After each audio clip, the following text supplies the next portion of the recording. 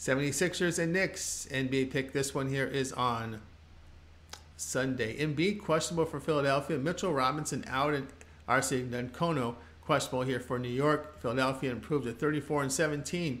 A 137-125 win at San Antonio. Sixers in the game shot 53%, 48% from three. They did allow 58% shooting to the Spurs, but 33% from three, and they forced 18 turnovers. A double-double for Embiid here. 76ers led by as much as 21 points and posted 47 points in that second quarter.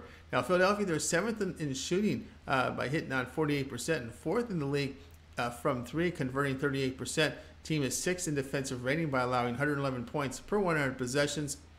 New York, they fell to 28-26, a 134-128 home defeat to the Clippers. Knicks shot 48%, 45% from three.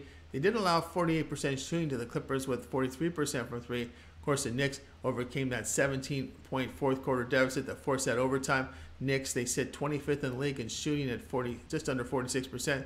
25th from three, converting 34%. The team is really strong on the glass. Back-to-back for the Knicks in this spot, scoring 4 points below overall average.